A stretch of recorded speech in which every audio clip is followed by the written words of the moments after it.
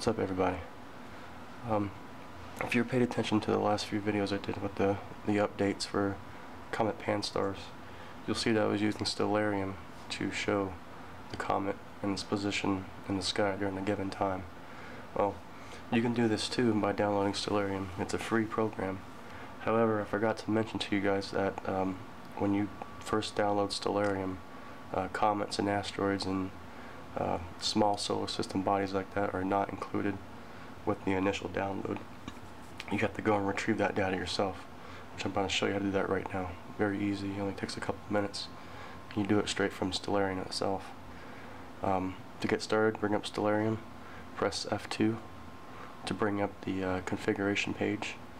And what we're concerned with is plugins. So click on plugins, and on the left side you'll have a list of different plugins that you have on the program.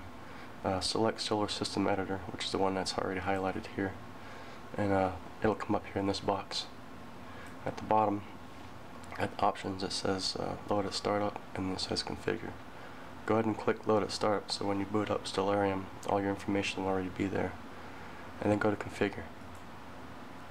And this will bring you up the Solar System Objects page.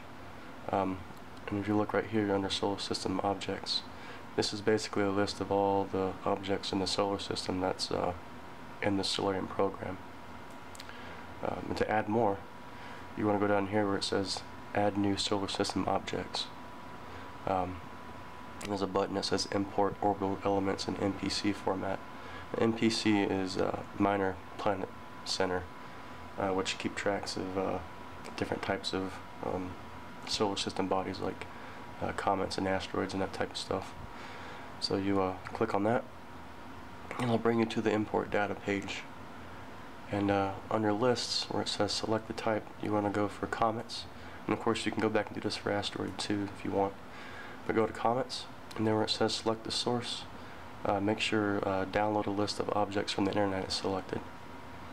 And then here at the drop down box where it says select the source from the list, highlight MPC's list of observable comets and click that. And then at the bottom, click Get Orbital Elements. And that'll bring you to this page, the import data. Now this basically is giving you a list of all the comets that is under the MPC library. Now if you want to, you can go through this long list and click on the particular comets that you want to import. Or if you want to put all of them in, go right here where it says Mark All. Click that. It'll highlight everything for you.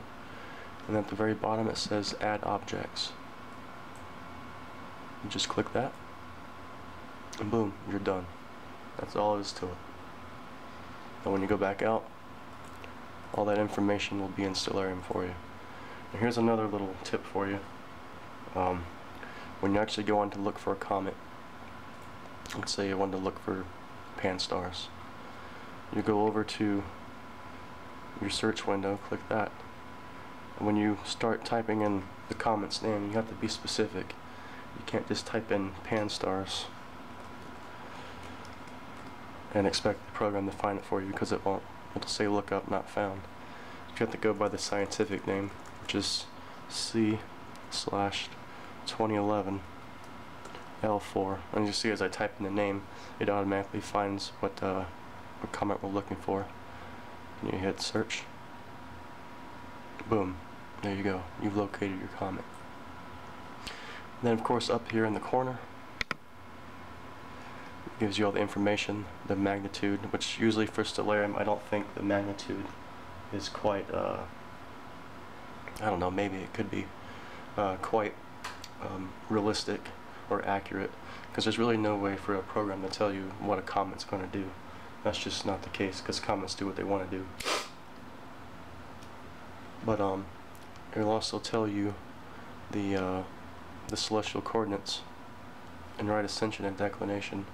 Now, if you were listening to my last update, I also showed you how to get the orbital elements by using the Jet Propulsion Laboratories Horizons Emiferous Generator.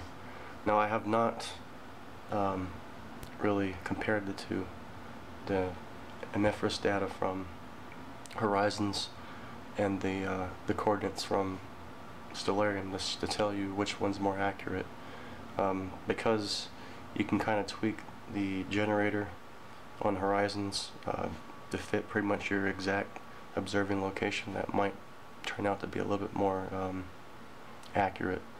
But I have not done any comparisons. Maybe I'll try that tomorrow and see what happens, find out which one's more accurate. But I have used the coordinates from Stellarium before to find another comet, and it actually did pretty well.